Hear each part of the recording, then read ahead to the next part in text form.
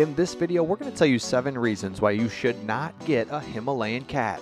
Himalayan cats are beautiful, they got a perfect size, but they may not be for everyone. And in this video, we have 7 reasons why they may not be best for you. Let's get started with the first reason. The first reason a Himalayan cat may not be best for you is because of shedding.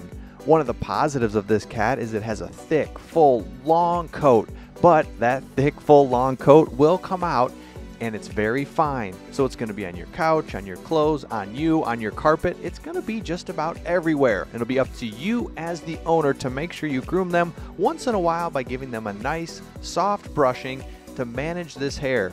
But if you don't want to deal with hair or you don't want to deal with cleaning up the hair, then a Himalayan cat may not be best for you because their long, beautiful coat will shed, and it'll shed more than you think. The number 2 reason why a Himalayan cat may not be best for you is because they can have energy out of nowhere. This is a quiet companion that's loving, loyal, and just loves to be by their owner. But out of nowhere, they can have bursts of energy and be out of control. More than just regular cat zoomies.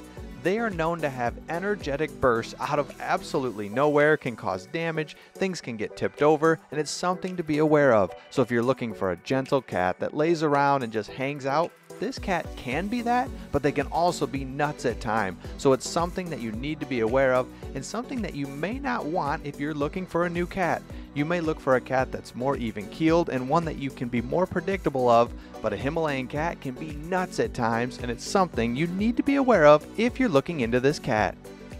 The number 3 reason why a Himalayan cat may not be best for you is because they need exercise. Like we just mentioned, they can have energy and they can have a lot of it. So it'll be up to you as the owner to play with them once in a while to get rid of some of this pent-up energy. So if you're looking for a cat that's less maintenance and you don't have to give them exercise, you should look to another breed because a Himalayan cat has a lot of energy and they want to play. And it'll be up to you as the owner to get them a laser, a mouse, something to keep their brains and body active almost every day. If you don't want to do this, you should look to another cat breed. Number 4 reason why a Himalayan cat may not be best for you is because they can have separation anxiety. This cat loves their owner, they're super lovable, and they want to be around you most of the time. If you're gone for long periods of time and just not around this cat, they're not going to do well. They can get destructive and ruin furniture, markings, anything that you don't want, they'll end up doing it if you're not around. Unlike most cats that can go on their own for long periods of time, a Himalayan cat really wants to be around their owner. So if you're not around a lot, a Himalayan cat may struggle, and it's something to keep in mind. Number 5 reason why a Himalayan cat may not be best for you is because they're not big fans of others.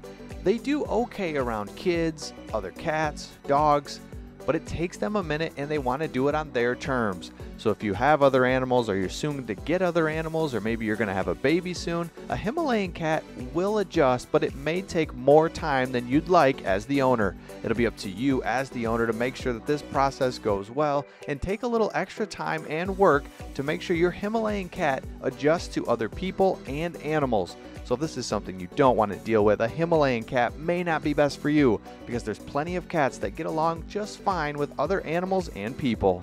The number 6 reason why a Himalayan cat may not be best for you is because they generally like a quiet house. If you've got a quiet house, it's just you and somebody else, maybe not a lot of kids or other animals running around, the Himalayan cat will do really well. But if you've got a hectic house, a Himalayan cat may have trouble. So it's something to keep in mind, and it may not be the best fit for you and your family if you have a hectic house. They like to be calm, gentle, and lay around, and then they like to get crazy on their own terms, and they definitely will get nuts at times, but they like to do it on their own, and they don't necessarily like a ton of people around. The number 7 reason why a Himalayan cat may not be best for you is it can be difficult to train.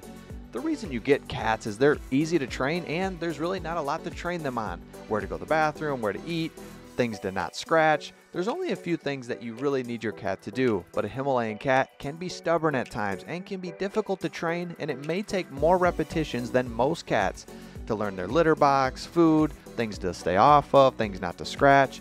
So it's something to keep in mind. If you can stay on this cat, give them the training, give them the corrections, then it'll be no problem at all. But if you don't want to do this and you want to look to an easier cat, there's plenty of cats that are easier to train than the Himalayan, and it's something to be aware of if you're looking into this cat. We hope you've enjoyed this video all about the Himalayan cat and whether or not it's right for you and your family. And we'll see all of you on the next one.